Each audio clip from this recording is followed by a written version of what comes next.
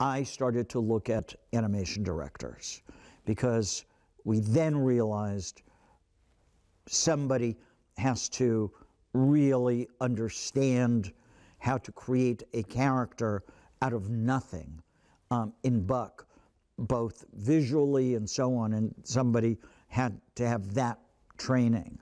And I started to look at those directors, and the guy that jumped out at me was Chris Sanders.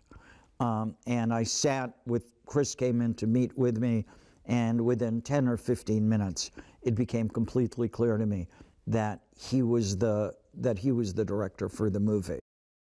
The thing that was so remarkable about the whole experience with Chris is that everything about his personal sensibility and kind of his emotional sensibility and so on was right for this movie.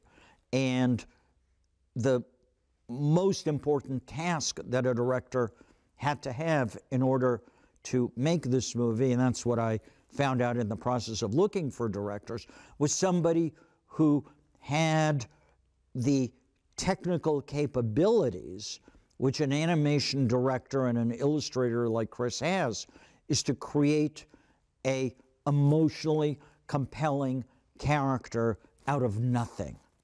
So that's what Chris brought to it in terms of his whole animation background. The technology that we're using is really the most cutting edge technology, because we're not using motion capture.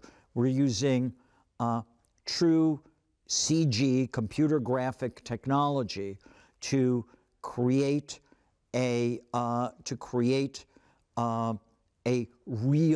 photoreal experience.